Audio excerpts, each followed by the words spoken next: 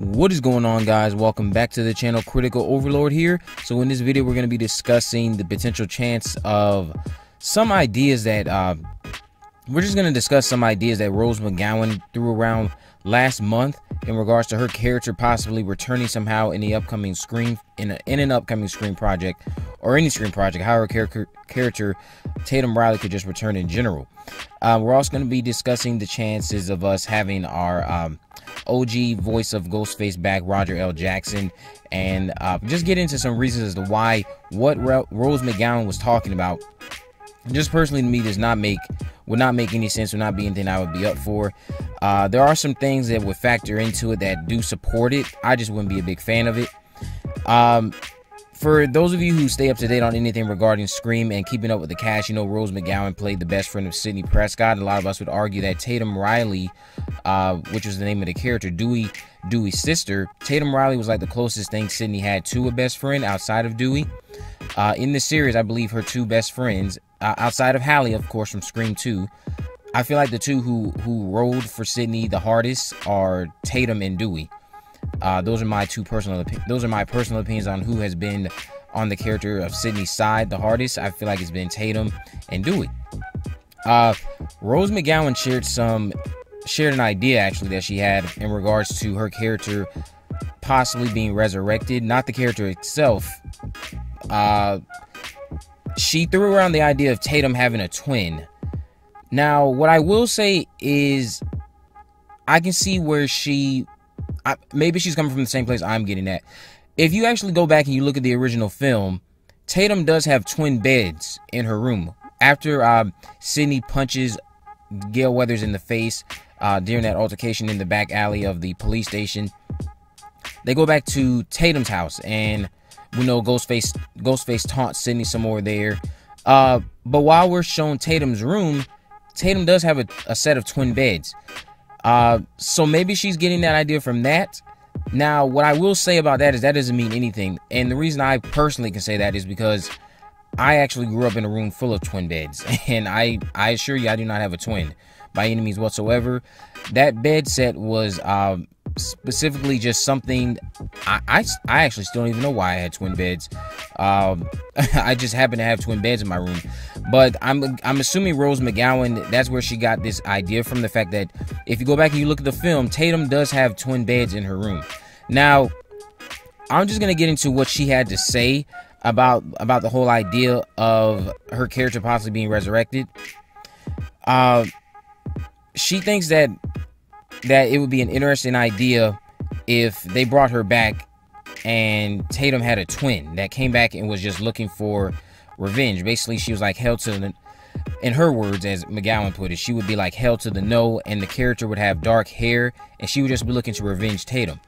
My thing is, after so many years, and I feel like the only time this would have actually been something we could have lived with is in the original film. If not the original film, possibly even the second film, more so the original film. Us finding out that Tatum had a twin, but not necessarily having a twin who's gonna be a Ghostface killer. Just, it'd be nice to find out, okay, yeah, she had a twin, which would explain the twin bed she has in her room.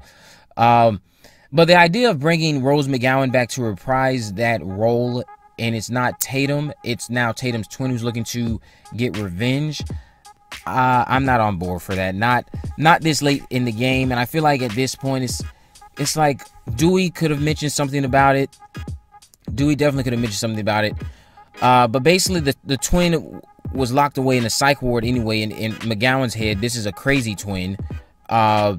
She's been institutionalized and she got out, and she's just looking for revenge. She's basically the shame of the family, because the family, as we will come to find out in whatever world or film she is thinking of, McGowan is picturing us having find out that the Rileys were a perfect family and that her twin was the outcast, so she had to be locked away.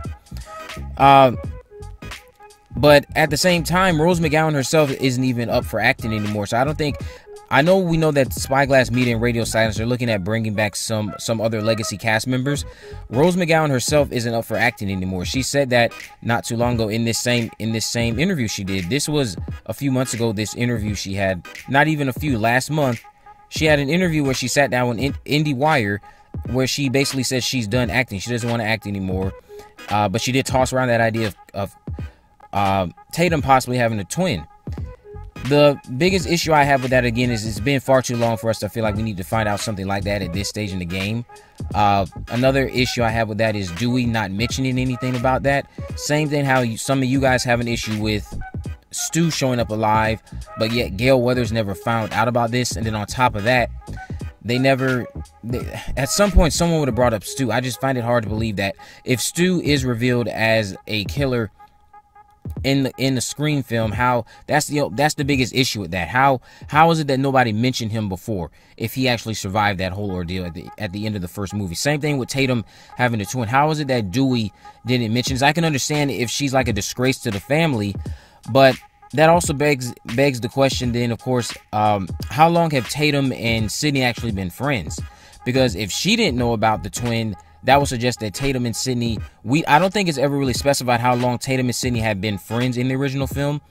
But assuming if Sydney finds out Tatum had a twin and this twin is now Ghostface, that would mean that they weren't friends for quite that long. Maybe they've possibly only been friends since the start of high school, and this twin's been locked away for quite some time. Another thing that I wanted to toss around was how I was going to go into the idea of it possibly being a fraternal twin, but Rose McGowan is basically stating that she would come back to reprise a role as Tatum, but it's not Tatum, it's Tatum's twin. So we don't have that option. It's going to be an identical twin. I'm not even up for that. I'm not up for that whatsoever. Rose McGowan, I think her character should have had a... Honestly, the character of Tatum, I don't think Tatum should have died, honestly. Out of the two in the original film, if we had to pick one who we'd rather have now, I'd rather have us with a set of three strong leads in females, with us having Sidney Prescott, Tatum Riley, and Gale Weathers. Dewey could have, out of the siblings of the Rileys, I feel like Dewey could have been gone. Tatum, and still to this day, that's just something that's always bothered me.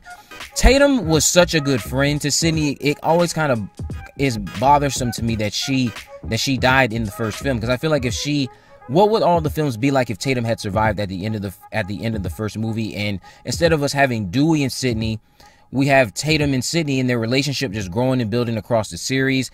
And instead of it being Dewey, Sydney, and Gale, it's Tatum, Sydney, and Gale. I don't know how exactly that would all played out, of course, given that I know that Courtney Cox's character in the film, Gale Weathers, isn't a lesbian, so of course we're not going to see Tatum hooking up with Gale Weathers. But I feel like that would have been an interesting dynamic and a nice switch, and I feel like it would have been more fitting to have the series. And I know a lot of people are going to be in the comment section disagreeing because it's been so long, and we all are used to the characters of Sydney, Gale, and Dewey. But in my honest opinion, I feel like we could have dropped Dewey in the first film and kept Tatum instead of the other way around. Tatum could have been the one who we've been following with Sydney and Gale for Scream 2, Scream 3, Scream 4, and now the upcoming Scream 5, whenever that is set to release. The whole idea of her having a twin, it's not really something that I could get behind, just because of the sake of the fact that, again, it's been too long since the original film, and then for us to find out something like this far deep into the franchise, I feel like it's a little bit unnecessary. A lot of other people have been talking about the character of Randy possibly being alive somehow. He faked his death. None of that stuff is anything that would be of interest to me. The only thing that I really could realistically see happening is Stu somehow being alive, but of course, even then, that in itself wouldn't make a whole lot of sense. We've already discussed this in the comment section in a variety of different ways. But moving on to another topic, as I mentioned, I want to talk about Roger L. Jackson possibly returning as Ghostface. I'm hoping he does. I seriously hope that they get him back, because he did the MTV Scream 3 season. He was the voice of Ghostface in the third season of MTV's Scream series, which then actually not even MTV's. The third season was VH1's, if I'm not mistaken. Roger L. Jackson did return for the the voicing department to be the voice of Ghostface in the season 3 of Scream for the TV series. So I don't see why he wouldn't be back on board for a full feature film.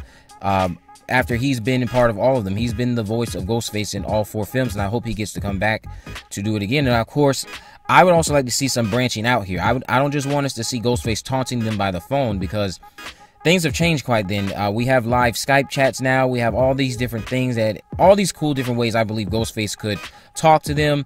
Snapchat, all these social media things, live streams on several platforms. I hope Scream 5 uses Ghostface in several inventive ways. He can still, of course, have that voice changer. How they go about implementing that, I don't know. Maybe we'll even get to see that Ghostface app brought back. As I believe at the time when in the 4th film, there's a Ghostface app. And I believe at the time we actually had our own version of that app available on app stores. And then that kind of just vanished. So hopefully, I hope they can use that as like a marketing strategy for the 5th film. I hope Roger L. Jackson is able to come back and reprise his role as Ghostface in the voice of Ghostface, because the voice is, him playing that voice is just something we're all very used to. It's very iconic, it's very familiar, it's very menacing, it's very threatening. And I feel like if we're gonna have something that's gonna revitalize the franchise, or something that's going to be coming back to kind of finish off where Scream 4 started, because Scream 4, the whole idea there again was to start a new trilogy.